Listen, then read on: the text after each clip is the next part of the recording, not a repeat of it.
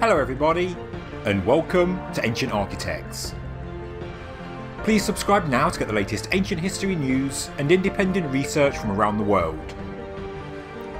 This week, a new paper was released in the journal Antiquity concerning the ancient Maya city of Tikal, located in northern Guatemala. LiDAR scanning technology has revealed the presence of a number of previously undiscovered ruins dating back to the early 1st millennium AD, and, as I'll explain, this is one of the most interesting and exciting finds I've come across in a long time. Today, the buildings discovered are buried in overgrowth, and even though the area of Tikal has been heavily explored for 6 decades, the ruins are still extremely hard to find on the ground. As many of you will already know, LiDAR is game-changing technology, helping archaeologists to see through the dense forests of Central and South America, and map the contours of the ground surface, showing clearly the natural features like hills, but also identifying anomalies with more regular features that can only be the work of human hands. Experts use LiDAR to map a set of hills located next to the Tikal city centre, and results have now proved that these hills are actually man-made mounds, and that buildings are buried beneath them. After reviewing the results, archaeologists have now gone into the field and confirmed the existence of the buried structures, but they also discovered something very unusual and also completely unique. It appears the buildings had been modelled after the important citadel of Teotihuacan, the most populated and powerful city-state in Mesoamerica in the 1st millennium AD.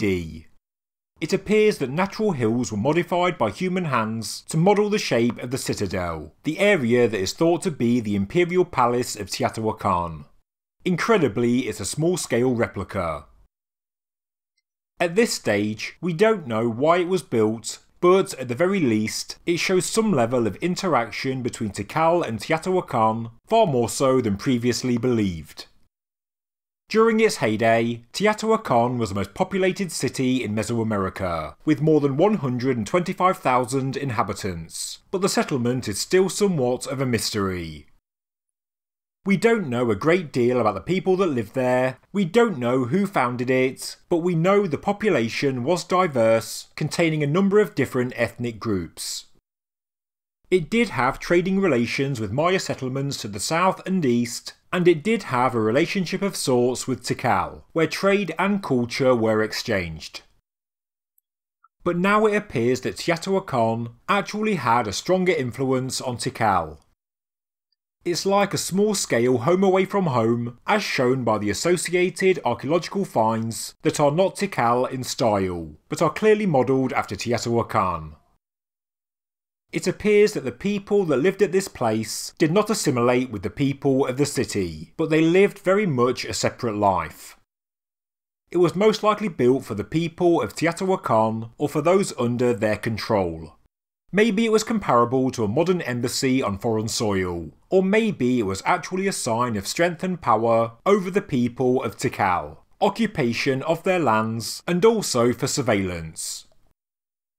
The buildings at the newly discovered site are made from mud plaster and not limestone, but included complete and accurate recreations of the buildings of Teotihuacan, featuring specific angular measurements, with buildings being oriented to match the citadel precisely. The builders used techniques and technology that were not local to Tikal, showing that either outsiders built it, or that the people of Tikal were told to build in a way they were not accustomed to. The experts believe that evidence shows the outsiders from Teotihuacan actually moved into Tikal quite aggressively.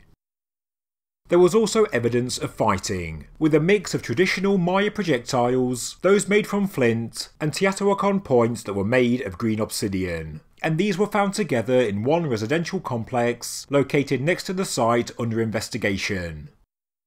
The finds suggest there was a battle between the indigenous people of Tikal and the outsiders.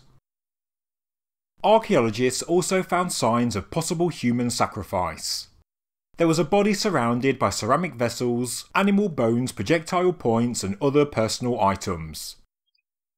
Charcoal showed that the grave and its contents had been set on fire, possibly whilst the person was still alive. This matches burial sites that are found near Teotihuacan where warriors had been sacrificed. These are fragments of Teotihuacan-style incense burners, also found in the small-scale Replica citadel.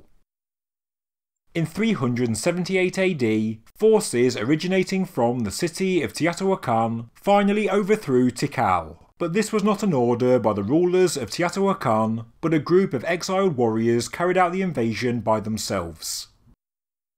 Experts always pondered the random nature of the attack, but now we know there was a Teotihuacan settlement at Tikal, and the warriors may have had assistance and inside knowledge, as well as support to take control. Maybe the people of the satellite settlement called for help and help came, or maybe it was a plan all along to take Tikal. We really don't know, but a very interesting picture is certainly emerging. The new 9-page paper is available and free to download, and I've placed a link in the description below. Excavations at the site are set to resume shortly, and a lot more finds are expected. I imagine in the coming months we'll learn so much more about this unique and incredible ancient site. Thank you very much for watching this news update from Ancient Architects. If you enjoyed the video, please subscribe to the channel, please like the video, and please leave a comment below. Thank you very much.